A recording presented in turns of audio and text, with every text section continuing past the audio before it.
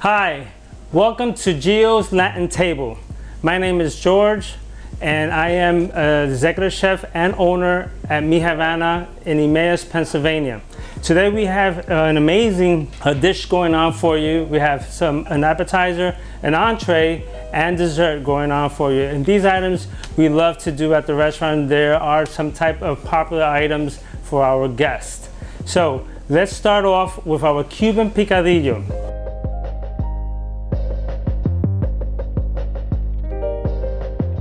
So we have here ground beef. This is a 90-10, which means it's only 10% of the fat. You could also buy a 80-20 if you can't find 90-10. Okay, so we're gonna start searing this. I put in here about 3 tablespoons of oil, and it could be any oil. Canola or vegetable oil is fine. We're gonna just put this here and have it start cooking. And as that cook, we kind of smash it up a bit and just spread it around so it could try to cook evenly. You could cover it if you like. What it's gonna do is gonna hold the moisture, it's gonna have the meat cook a lot faster. So as that cooks, we're gonna cut some vegetables, what we're gonna be using in the picadillo. Okay, so easy way to, this is gonna take about half of a pepper because we only have 1 pound of beef. But before you start cutting up, you wanna make sure that get all the little stickers off. Grocery puts that on there. Cut the head part, the stem part off first. And as when you cut that, just make a little groove in here and just go along the side as a wheel, and you could get all that other stuff out.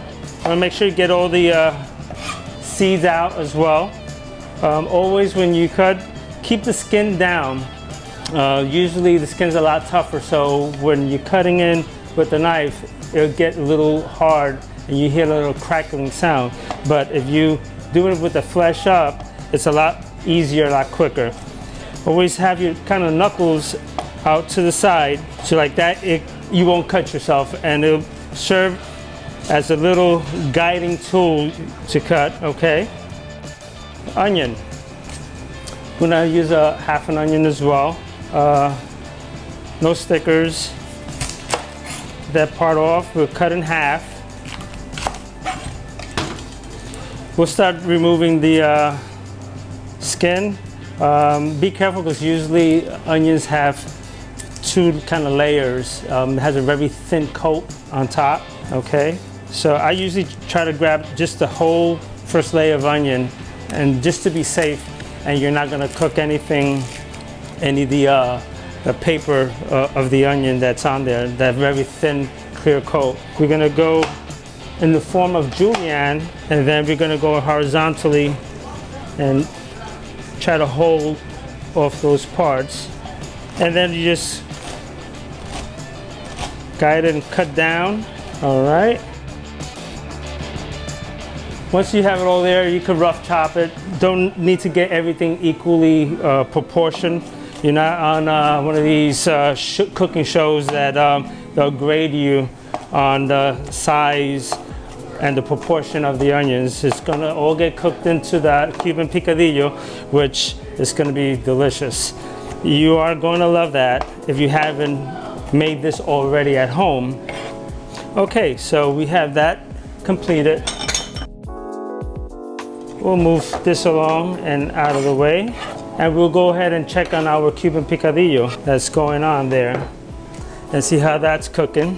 Halfway there, we want to churn it and stir it, guys. And for the ground beef, if you don't see just pure ground beef, if you have a mix type of ground beef, you can use that also. They do sell it's mixed. It's a meatloaf mix that has pork in it as well. If you don't eat pork and then don't get it, just get the ground beef.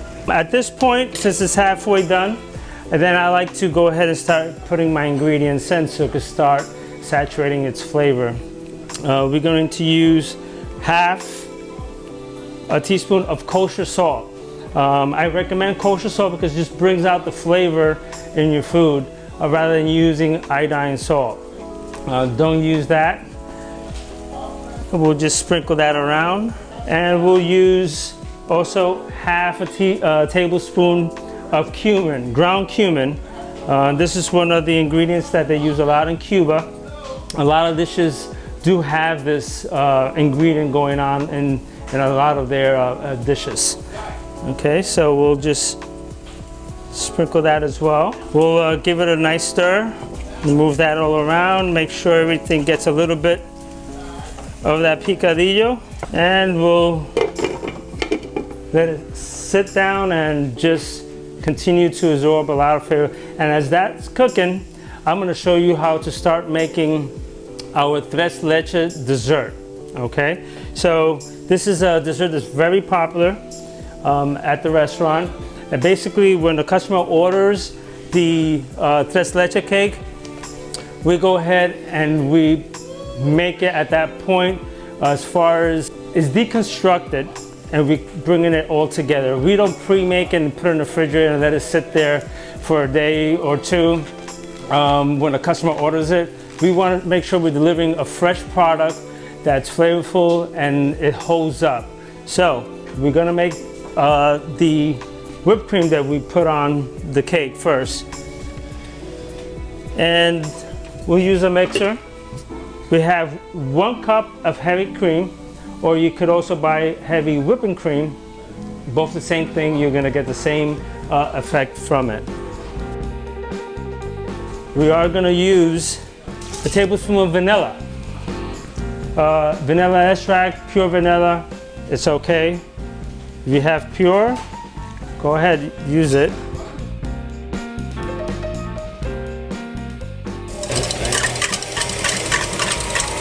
We're gonna put a cup of sugar in there. So for every cup of heavy cream, you'll use a cup of sugar for that.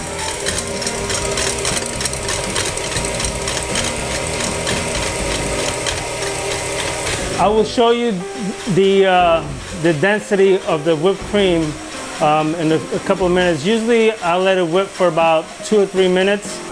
Okay, so I want to make sure we got the proper texture, and if you could look, if it peaks like that, it's not dripping off, this is what we want to get. So this was done pretty much in a minute. So we'll put this on the side here, and we're gonna start mounting up that in a little bit for you. So now we wanna make the cake, okay? The cake, you can either do it from scratch. If you don't have time, if you're entertaining guests, and you don't wanna go through the trouble in making it from scratch, you can use from a box as well. So I brought with me today a box, and we occasionally will use this as well. Just so you can see, that's going to be equally as good as you make a cake from scratch. Okay, so we'll use 3 eggs. You can follow the same recipe that's on the box. The box calls for 3 eggs. You always want to crack your eggs in first before you put any other ingredient. Okay, so, and the reason being, if you lose a piece of a shell in there, you want to make sure you'll be able to get it out, and it's not going to cook with the shell. So like that is easier to find rather than you have all your ingredients in there and then can't find the darn shell and start digging through it. So you want to whisk that. Now this recipe box is going to require half a cup of oil. So we'll get that in there. You're gonna get a cup of water, cold preferably, okay? And you're gonna have also a tablespoon of vanilla. So this is my additional take to give it a little bit more flavor, a little pizzazz, because What we're cooking in the Cuban food is all about flavor. And we want you to have a party in your mouth. We have that, we give it a nice little whisk. We'll start dropping the cake mix in. And you want to make sure that you're not going to get little balls of the cake mix. So you want to make sure you break everything down well and nothing is sitting up on there. Now if you have a mixer at home and you want to throw everything in the mixer, then that's fine as well. Should give you a good consistency. Okay, so this is pretty nice and smooth. No lumps, and that's what we make sure you don't have there. Okay, let us check on that picadillo's cooking. All right, you smell that already. So right now, since the meat is nice and brown, you want to start incorporating your vegetables in there. So we have half a cup of diced onions. Yeah, half a cup of red peppers and green peppers. I always look for ways and forms to bring color to my food, but in doing so, I also want to bring flavor. So I have to make sure that I'm balancing out colors and flavors that's just going to bring everything together. We are going to put a tablespoon of crushed garlic, minced garlic. You could do it from scratch, or you could, in the grocery they do sell the little jars that have minced garlic in it. I prefer to crush my own. It just brings more flavor into my food other than getting something in a container. We'll just mix that in and make sure that all the meat has some onion and the garlic incorporated. And make sure also you're breaking down your meat as it cooks, because you want to make sure that when it's all done, that's easy and edible to eat and it's not lumpy to the taste bud to eat. So it's something similar to making chili, but does not take as long as making your chili. And you want it a little bit more refined when you're cooking it. So we're gonna let that cook for a little bit more, and then we're gonna add 2 more ingredients to that. But in the meantime, we're gonna go back to the cake. So I have a pan here, which is already pre-oiled. You could get spray, oil spray, butter spray, and put that on there. And you want to pour everything into the middle so it could just spread in the pan, okay? Make sure you get all the batter out. Now, as everything is in there, you want to give it a little shake, try to even everything out, and then drop the pan. You want to get the air bubbles out. And if you drop the pan, you're gonna start seeing little air pockets. I'm not sure if you probably can see that, but there's little air pockets there, and it makes it cook better when you put it in the oven.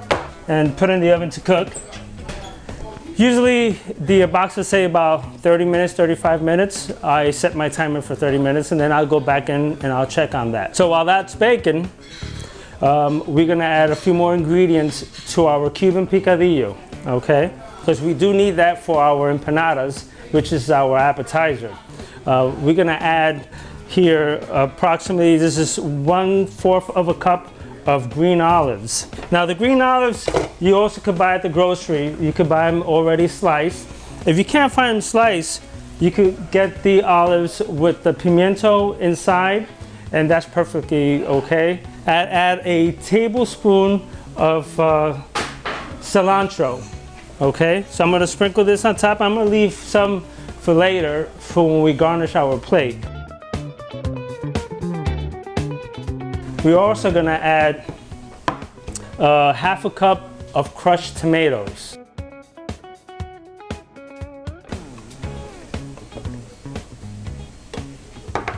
So we're gonna add that to there. We're also gonna add half a cup of beef broth. You can use beef stock, beef broth, the same thing. I purchased one in a can already made for you. However, if in the event that you can't find that in the grocery and they only have the base, if you can't find beef broth or beef stock, which they come in a can or in a container, a quart container, you can also get one of these. So basically just boil a cup of water, or how much water you may need depending on the amount of beef that we're working with, and use a tablespoon. Let the water come to a boil and put the tablespoon in, just whisk it in, okay? So this is an alternate solution. This is the easier solution.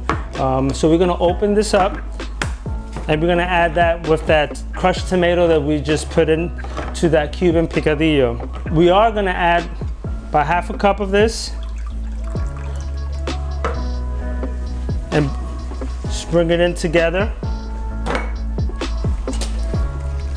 We're gonna shake that around and just make sure everything is getting that richness of flavor.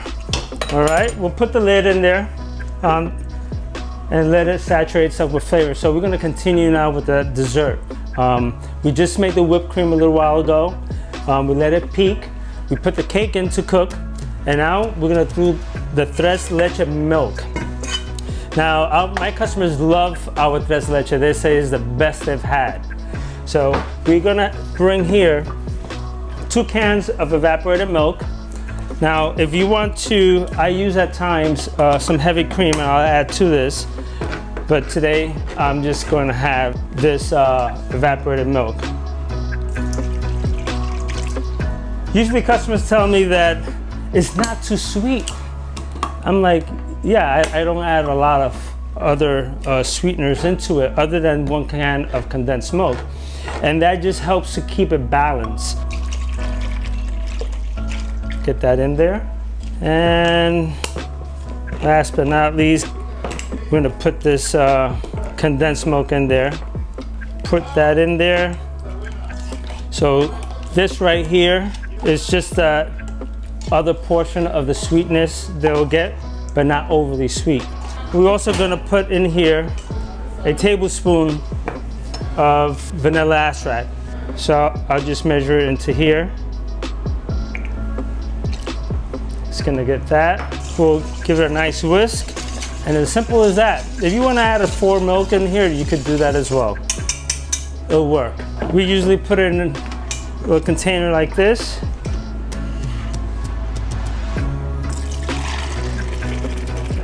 And this amount of milk will be more than enough for you to use for your cake that you're baking, which we'll be putting out very shortly. So we have our whipped cream, our milk, our picadillo is cooking.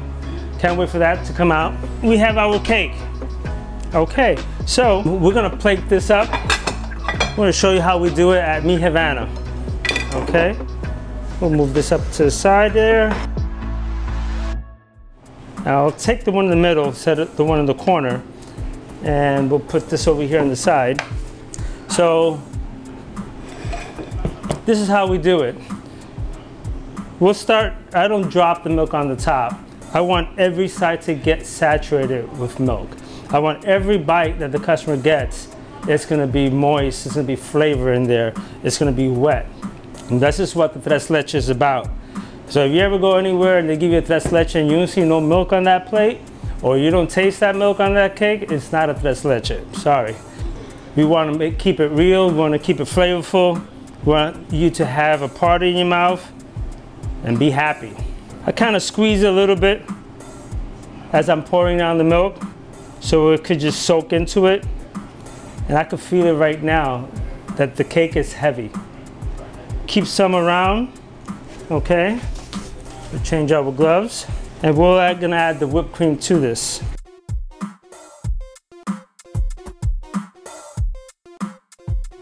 There you go. Fresh whipped cream. You don't have to go to a restaurant to get a tres leche cake. No, unless if you don't mind doing the work. And we also like to kind of top it off with fresh strawberry. So we'll like to kind of do some slices in between there and kind of fan it. Make it a little fancy. To top it off, we're gonna use some guava sauce. And we're gonna just garnish it like that. Now, guava is a fruit that's used a lot in a lot of the countries in the Caribbean. In Cuba, is used a lot. So I wanted to show you how to incorporate the guava sauce with our dessert. And there you go, tres leche milk cake. Now, just to show you, the guava sauce, you could get in different forms. How we make it at the restaurant, I usually buy the paste, and I like to reduce it. So for each 14-ounce paste, I usually put a cup of water.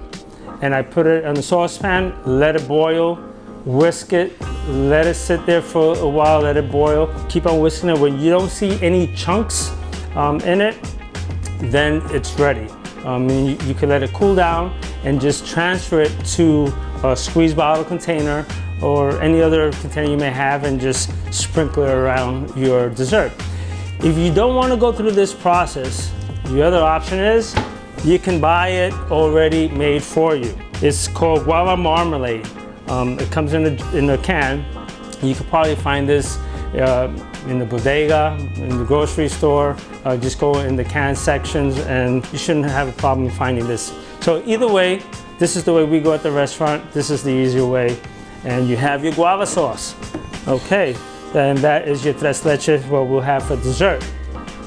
We'll check up on our picadillo. It looks great.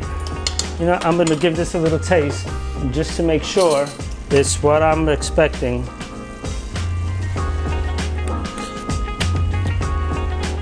Really good. If you have in PA, come down and see me. If you're in the Lehigh Valley, stop in, just Google me. I don't know, Mi Havana Cuban Cuisine. I'll come up, find me, try out a Cuban picadillo. Fabulous, full of flavors. Doesn't need anything else. But that's going. I'm gonna heat up the pan in the back, and we're gonna make some sweet plantains. We have some white rice and some black beans that we made earlier today, and we're gonna plate that together with the Cuban picadillo. We wanna do some sweet plantains with that. This is a sweet plantain. Often customers, when they come into the restaurant, we serve fried plantains and sweet plantains. Some people don't know what it is. This is the first time them trying Cuban food. So I take the time and I'll come out to the table and I'm engaging with my customers and talking to them and explaining to them all the components that may be on the dish and how we make it. So this originally is green. It may be a little bit bigger, but there's two processes in it. We get two sides from the plantain. When it's green, we fry them. We take off the skin, we cut up round, we fry them once, we pull them out, then we smash them, and then we refry them again so it could get nice and crispy in the outside.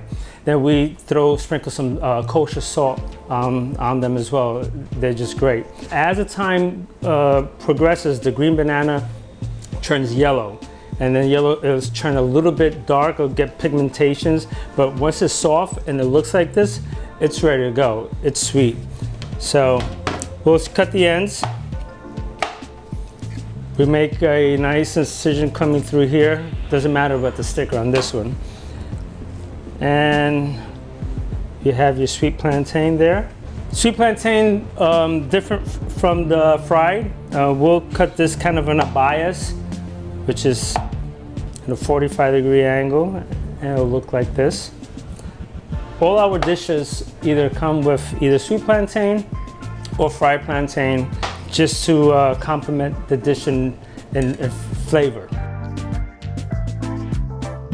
You want to use something deep. We're going to use this same pan to fry our empanadas. Okay, we haven't done that yet. I know it's the appetizer, but we have to wait first for the Cuban picadillo to be made, because we're going to stuff that in there. Okay, so I'm going to turn that off.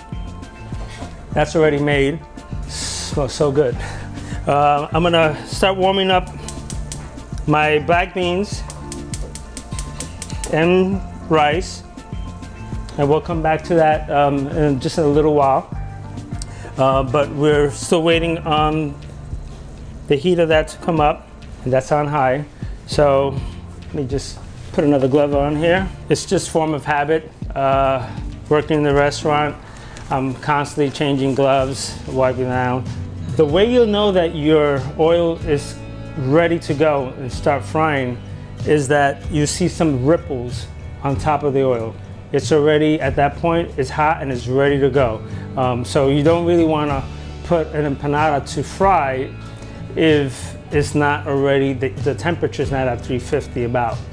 It's not really hot, because otherwise it's just going to soak up the oil, okay? So it looks like it's starting to get ripple up. I'm going to hold off on that, but in the meantime, we're going to start working on the empanada, okay? So we have some yellow shell dough shells. They sell this again in all the groceries, and you could get different name brand. It doesn't matter. It's usually made same. However, you are going to find two colors. You're going to find them in white, and you're going to find this yellow. The yellow has another ingredient when they cook it, they add to it. So that's what gives it that yellow color. Okay. You're going to pull some of this picadillo out. That's freshly made like that. We're going to cook the empanadas at the same time with the sweet plantains and get that going. This is usually, we add about 1.5 ounces to 2 ounces of meat to our empanadas. So we don't want too little, and we don't want to overstuff it either, because otherwise it's going to be hard to seal. Okay, we'll take the empanada, we'll hold it as so in the middle, and we'll start kind of closing it up a bit. Okay, some cultures, some people use a fork and they press on it on the side like that around. I don't use that method. We kind of braid our empanada, and we'll take it from the end and start closing it off, such as it gives more kind of a security that it's not gonna open up and explode while you're frying it. When you braid it, it's double tight. And I'll show you how this is gonna look. I have one already that we made earlier in the show, and it should look like this. So we fold it, as you can see, it's nice and tight. See how full of meat it is?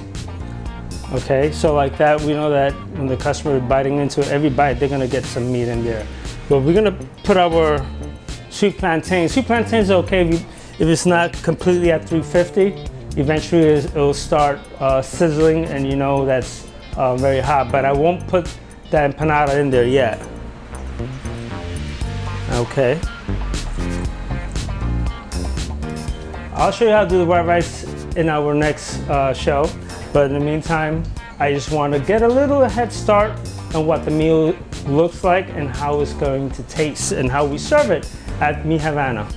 So we have the white rice already made, and we kind of took a head start on this. We did this earlier in the show, and just to make sure we had it ready for you, because when you're cooking the white rice, it usually takes about 45 minutes or so.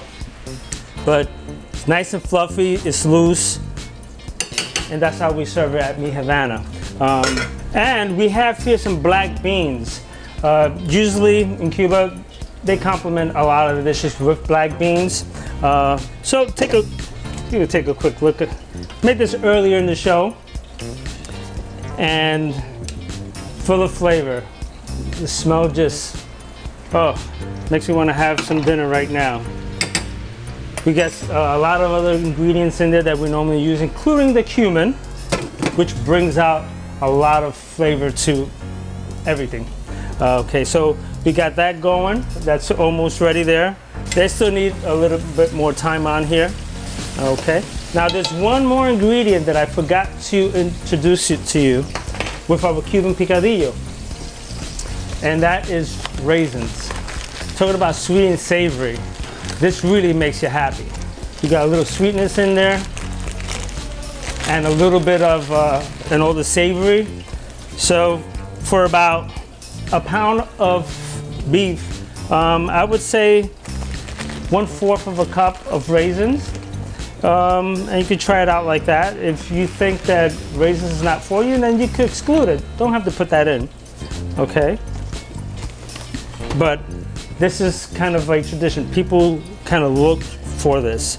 At least those individuals that had this before and maybe had in Cuba. I had a customer come into the restaurant once, and this is the first thing they ordered. They wanted to see how legit we were at Mi Havana in cooking Cuban food. So he ordered this, and when I went out to the table to check up on him and see how everything was, and he was so happy. He said, "You guys are really legit." I've been to places before, and I had the Cuban picadillo, and they didn't put the raisins in. And I said, "Wow, okay." So he knew about the flavors profile, what goes on into the Cuban picadillo. So he was very happy, needless to say, that it had the raisins in there. So we get that sweet and savory flavors going on. We're gonna drop that empanada in now, which was part of our appetizer. And let's see, hopefully it gets nice and crispy quick there. Should put up the heat a little bit more. And we're always check on your sweet plantains because they're sweet, they have a lot of sugar, so they'll tend to caramelize very quickly if you have it on high heat. Okay, so you want to get it a nice caramelized color to it, a brownish color. You know, at that point they're ready to go, but you have to keep an eye on them because they could burn on you quick because of the sugar contents that the sweet plantain has. Okay, this right here is about a 2.5 to 3 inch type of pan, and I put like just about 1/4 of oil going to the top, not even halfway, because whatever you're gonna put in there, remember the oil is gonna rise more, so you don't want that to overflow and maybe start a kitchen fire. 1/4 is enough. If you think that may not be enough, and then you could always add a little bit more to it. And while that fries, we're gonna start plating. Okay, so presentation is everything. Remember, everyone eats with their eyes first before they dig into your meal. So we like to, like everywhere you go, restaurants, some do better plating than others. Some may not. But at Mi Havana, we like to bring to you a nice presentation. My presentation is gonna represent that food that you're gonna put in your mouth that's gonna be full of flavors and give you a very happy moment. Slam your cup into your plate. Bring it like this first and just tip it. Safer, you're not gonna splatter or crack any of your dishes or your moldings that you may have, okay?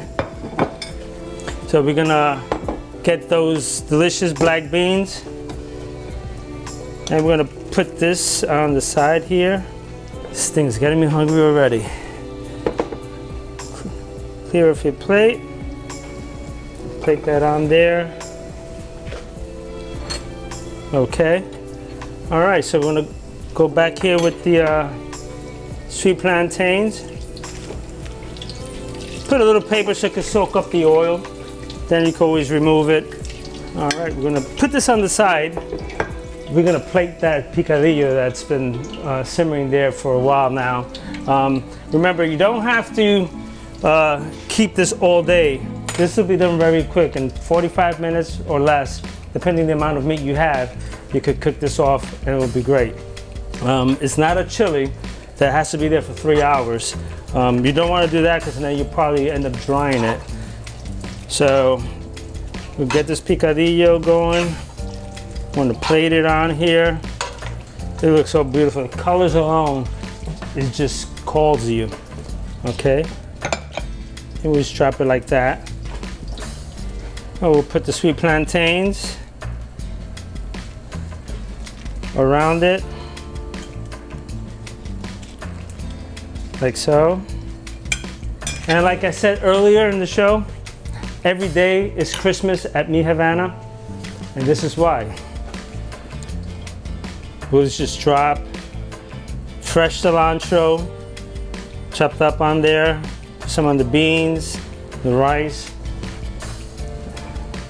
and this is our Cuban picadillo. Full of flavor. You're gonna love it once you do this at home. I'll put this right here. We'll take a look at this other plantain and see how our empanada is doing. The empanada looks like it's pretty much done. Got a little extra there. Having sweet plantain is never enough. You always want a little bit more. It's just so good. All right, I'm gonna turn this off and we're gonna just get this out of the frying pan. Also, you may want to get a little basket maybe when you're cooking and put some paper towels on there, so when you get your empanadas out, you could just let it soak, get the oil finish coming out.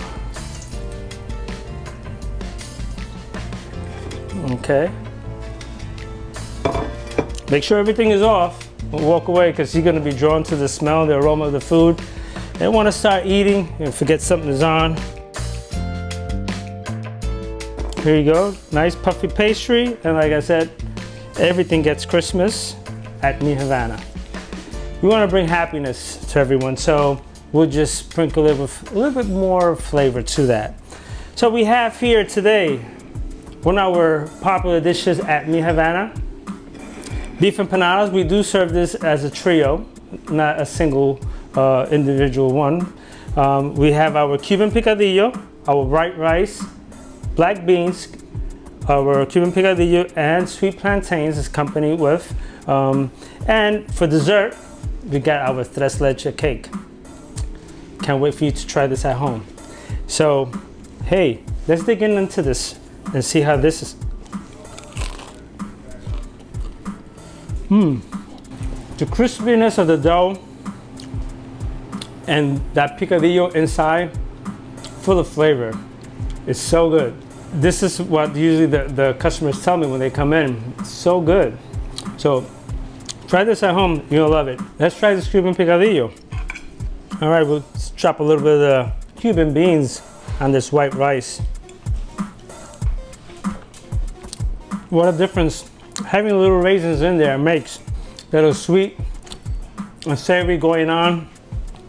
Oh, can't forget the sweet plantain. Now this is a meal that your guests will not forget. Make this at home, invite your family and friends. They're gonna love you. How about let's try this tres leche cake. Packed with flavors. Creaminess of that whipped cream that we did earlier today, that guava sauce, and that cake so saturated with milk, it's just so good. Gotta try this at home. Make sure you get your guests over. And this is how we do it in Mi Havana. You can find us online. Our website is mihavanalv.com. You can find us on Facebook, Mi Havana Cuban Cuisine. And if you're browsing through Instagram, and then it'll be Mi Havana_LV. Check us out. Look at our menu. If you're ever in town in the area in the Lehigh Valley, stop by, give us a visit, try our flavorful, wonderful food, our Cuban cuisine. Your family, you're gonna love it. Your family will love it. Whoever's with you is gonna love it. And like we say in Mi Havana, from our kitchen to your bellies with love and flavor. Thanks for watching. See you next time at Gio's Latin Table.